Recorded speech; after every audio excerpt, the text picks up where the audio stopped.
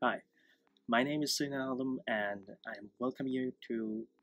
My name is Sina Alam, and I'm welcoming you to my new series that I'm going to launch in this channel that is called usmle-unlimited.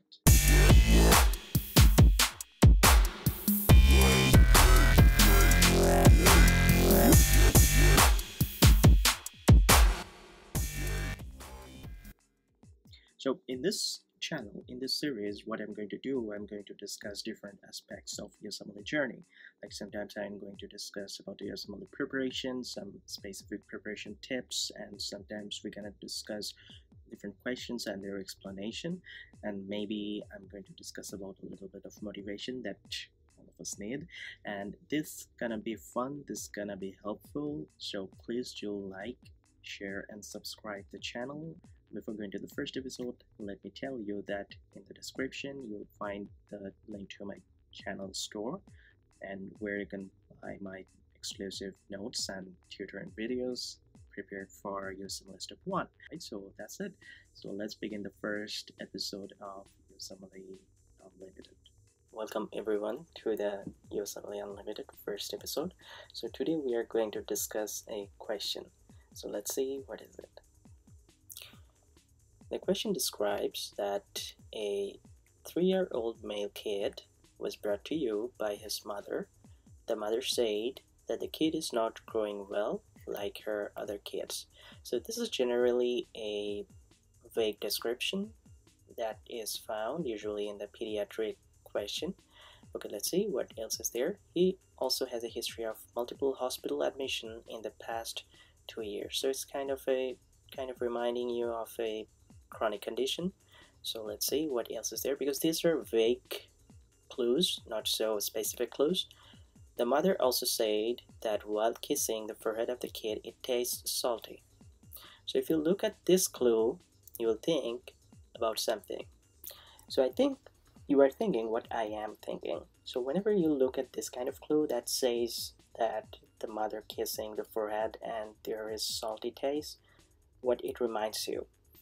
I hope you are thinking about cystic fibrosis, right? What happens in cystic fibrosis? There is deficiency of the chloride channel in case of functionality or in number, and that leads to increased salt content in the sweat. And that's why this kid's forehead may taste salty. And also, if you look at the other clue now, it makes sense that it's a chronic condition and there is multiple hospitalization. Maybe due to the pneumonia, the most common thing that appears in the cystic fibrosis patients, or there is growth retardation also that reminds you about the cystic fibrosis, because cystic fibrosis patient suffers from growth retardation. So the question now asks you, what is the most common mutation that is involved in the pathogenesis of the disease? Now, I want to tell you something, that whenever you look at this type of question, the USMLE usually like to ask you this type of question, where you get to pass some steps. Like in this vignette, first you needed to find out that, okay, they're talking about cystic fibrosis. That was not mentioned in the question. Then you are going to the main question.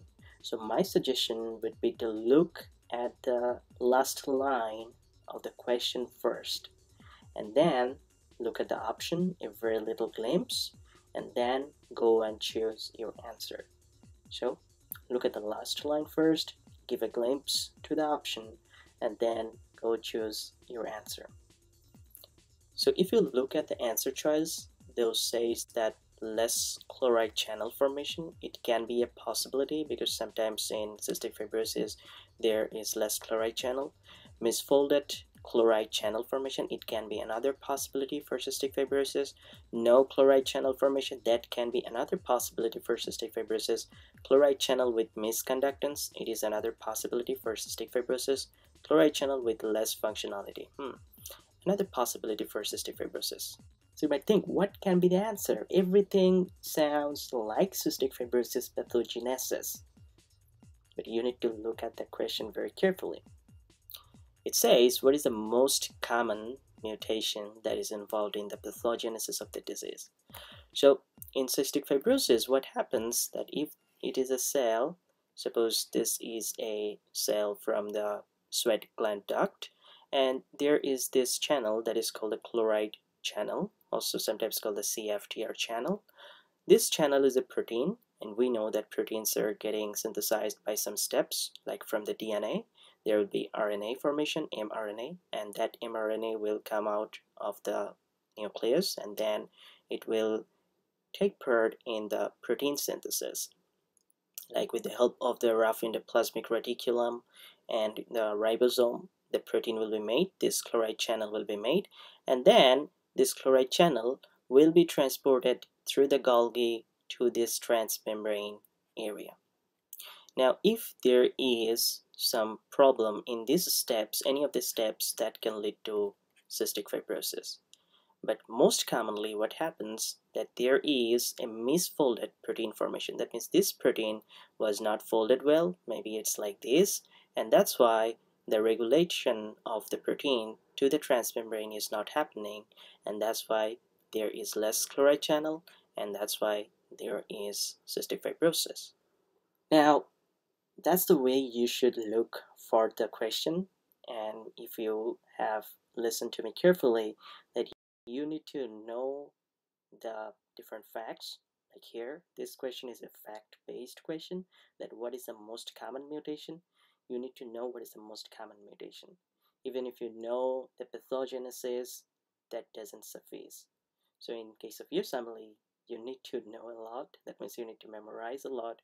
At the same time, you need to have the concept. All right, so let's see what is the answer. The answer says B, misfolded chloride channel formation. So that is the answer, and it's kind of a fact-based answer, although you first needed to know what the question is describing about, and then you needed to reach the answer. Alright, so that's about today, and we'll come back with episode 2 of this usmle-unlimited, and make sure to check the description for the digital content I offer to sell in online, and there includes exclusive notes and videos of usmle Step 1 preparation. Thank you very much. Goodbye.